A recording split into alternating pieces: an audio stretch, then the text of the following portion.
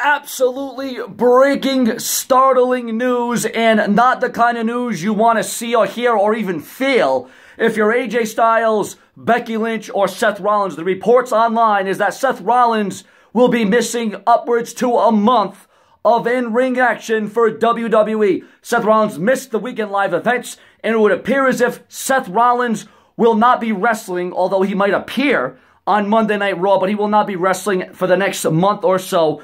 You know, obviously due to, evaluation or anything else that happens with Seth Rollins. Now, Seth Rollins is supposed to main event a headline WrestleMania against Brock Lesnar. So I guess all we can expect out of Seth Rollins on the road to WrestleMania is a lot of promos, a lot of mic work. As it concerns AJ Styles, reportedly, AJ Styles is dinged up. AJ Styles, dealing with, I guess, a number of different injuries, but it said that it won't keep him away from WrestleMania. And this whole Becky Lynch injury situation, is it real? Is it a storyline?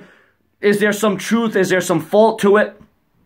Is Becky Lynch playing up her injury a little bit more than we think? Well, that could be. But there's definitely dinged up, banged up injuries and ailments to three top performers. And you're talking about Becky Lynch, who won the Women's Royal Rumble. You're talking about Seth Rollins, who won the Men's Royal Rumble. And then you're talking about a man who is as phenomenal as it gets, and AJ Styles. So you got three stars that are going to have a major storyline, a major predicament, in WrestleMania, and they're all injured. Ladies and gentlemen, it is a very true and trying time if you're a top performer in the WWE, because this is the brash, the brazen, I brew you up, the greatest and the latest in WWE news and rumors around the clock, and I don't stop on Super Bowl Sunday, no less. Sean's Entertainment's going to be the heartbeat that keeps on going. So your comments and your opinions on three top performers injured, dinged up, and banged up on the road to WrestleMania. Will they be sidelined, and how will this change the landscape of WrestleMania? For Raw and SmackDown Live, subscribe.